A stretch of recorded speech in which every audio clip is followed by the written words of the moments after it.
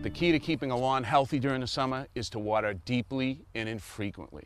Different parts of the country have stresses on their lawn. In the south, it gets really hot. They need more water down there. And then your soil type plays a big part in how much water your lawn needs. A sandy soil will dry really quickly, a loamy soil holds water, and a clay actually holds the most water. All right, well, what about our little croquet pitch right here? What do you recommend? My rule of thumb is 1 inch of water a week. You know, I've heard you say that before, but my question to you is, how do you know when 1 inch of water has come out of your sprinkler? You measure the water coming out, and you do that using a rain gauge. You simply set up the sprinkler, run it, and then after a half an hour, come out and check the rain gauge and see how much water is in there. And then do the math to find out how long it takes to get 1 inch of water. Exactly. All right, and I guess it makes sense once you've got the initial measurement for your sprinkler to keep this on the lawn, because you are going to get some natural rain.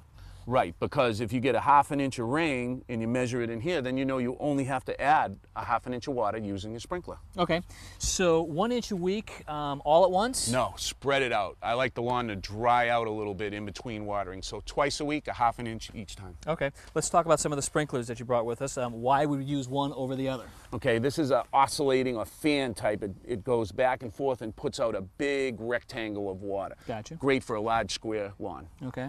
This one here is for a small lawn. It actually throws out a square pattern. So this will allow you to get corners. If you've got a lawn with a right angle, you can get in it. That's right. And this one actually throws a circular pattern when it sprays, but it has wheels on it so you can drag it along using the hose. Makes it easy to reposition. And how about this guy right here? This is one of my favorite, Kevin. This has a spike, and you simply push it down in the ground.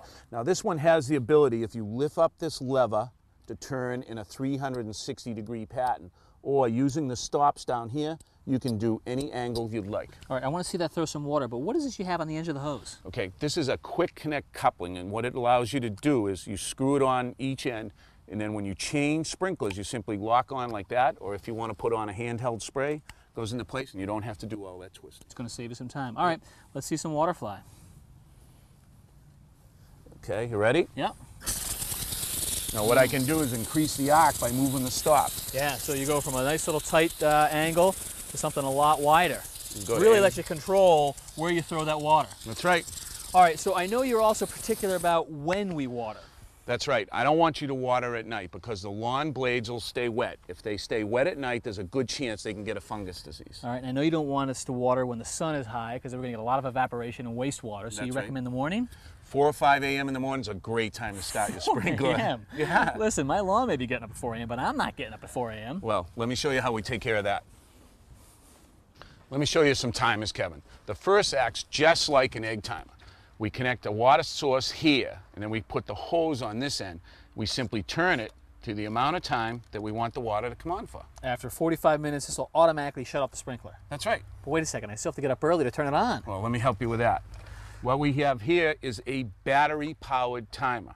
We're able to set this for several different functions. Number one, what day we want it to come on. Number two, how long we want it to come on. And lastly, what time we want it to come on. Monday and Friday, 20 minutes, 4 a.m., so I don't have to get up. That's right. And look, if you look down here, we even have 2 zones.